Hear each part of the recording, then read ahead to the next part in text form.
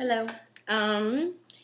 So I said I would do a Q&A. So I took some of your guys' questions that you asked me. Unfortunately, I can't get to all of them. Otherwise, I will make a very boring, very long video. So I just took a lot of the ones.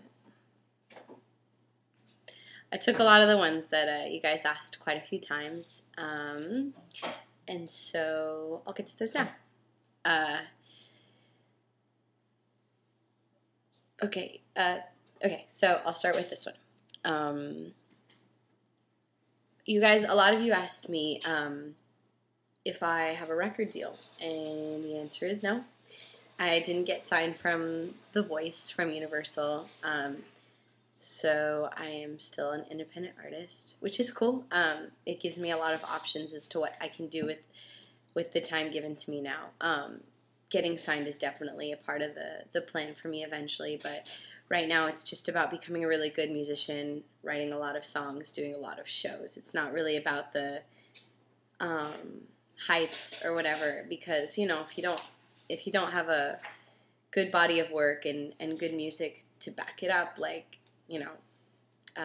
there's no point. And so I've been trying to work on make some good art and finish up an EP that I've been writing that is going to be released somewhere around the date of July 11th. So pretty soon here, less than a month out. So I'm pretty excited about that. And hopefully I'll have that up on iTunes and for sale and all that. It's just going to be independently done by some really good friends of mine that have volunteered to help me record and release it. And then after that, after I get back from my tour, which I'll talk about a little bit, but after I get back from my tour, I want to record a full-length album that's going to be a little bit more produced. This one's going to be a little bit more, it has an airy, dreamy sound to a lot of the guitars and vocals, but I want to come out with a full album. But I think I'm going to do a Kickstarter for that and try and get a little bit more money so that it can be a bigger sound. But yeah, so music in a month, which is cool. Before that, I have some shows coming up, so I've been practicing a lot for those and doing them with a band.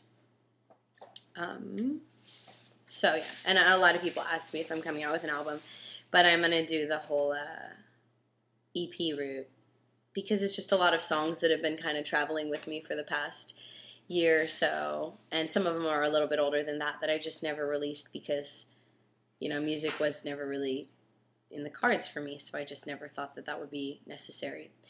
But yeah, so there's that. That's the thing. A lot of people asked me if I cut my hair myself, and I did.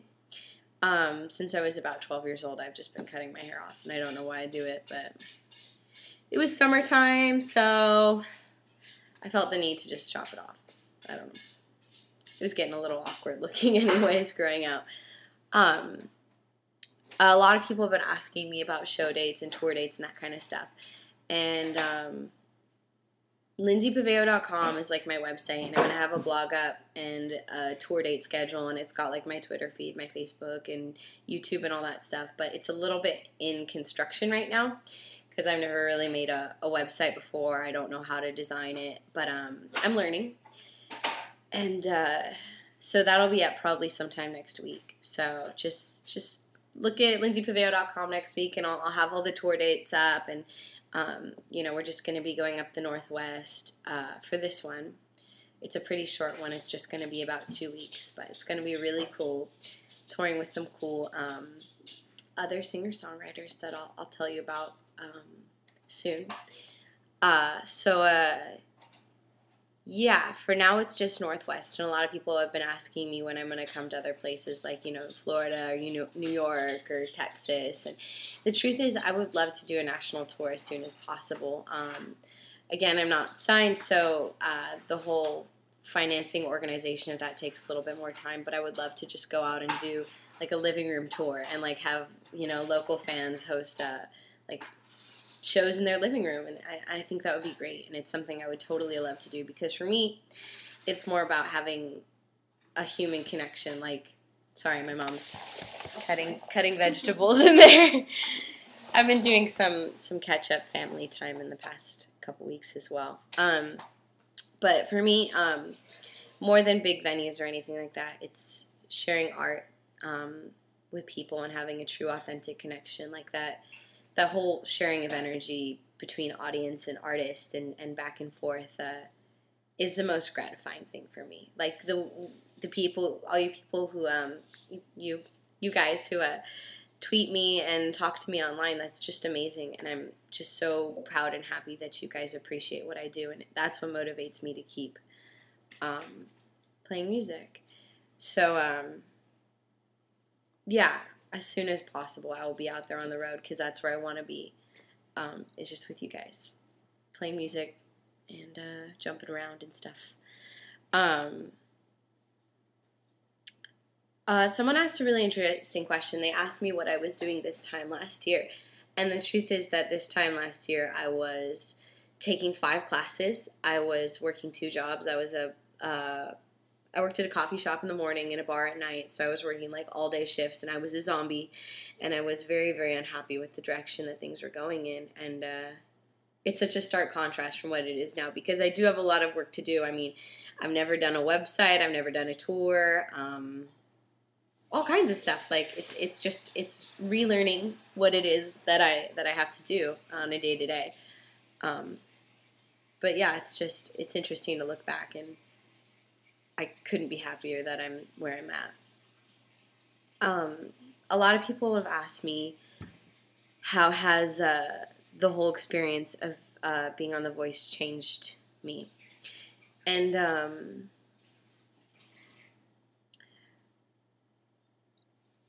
the biggest thing that The Voice did for me, through, you know, the random events that got me at that open call in San Francisco, is that I have spent my life kind of doubting that this is even possible for people to do, to just,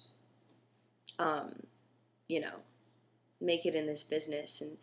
And I always really enjoyed singing, and it was what made me happy, and it was what made me feel alive, was writing music and performing and sharing that experience with people. But going to that open call and someone else saying, you know, someone outside of my world and my life saying that they appreciated what I had and they wanted, you know, to cast me, it was just crazy. And it was really, like, what's the word? It was an affirmation for me. And it just kind of changed my whole perspective on my life and what I was capable of. And so if there was something takeaway that I would tell people, you know, who have dreams, whatever it is that if you really, really want that thing, if it's art or if it's this certain career or school, just to work really, really hard and just believe in yourself, no matter what anybody says or what anyone says is possible, because it is. Like, I lived it, and it's great. And you just kind of have to. And the other thing is, you do have to make sacrifices for that thing, and you have to work very hard for that. I completely let go of my entire life to be on this show, and, you know, if I would have hesitated for a minute, I probably wouldn't have been on it. So just to work really hard, because there are countless people that are super talented at things that just don't go for it, and it's sad. So, yeah. It changed me. It gave me my life back, because I kind of lost it for a while there, and I wasn't doing what I wanted to do. So I don't know what I would be doing if I hadn't been given this opportunity. And as much as I wish I just would have stepped out on my own and done this a lot earlier in my life, it makes me that much more grateful that this did happen at this point. And now I get to make music for a living. And so yeah.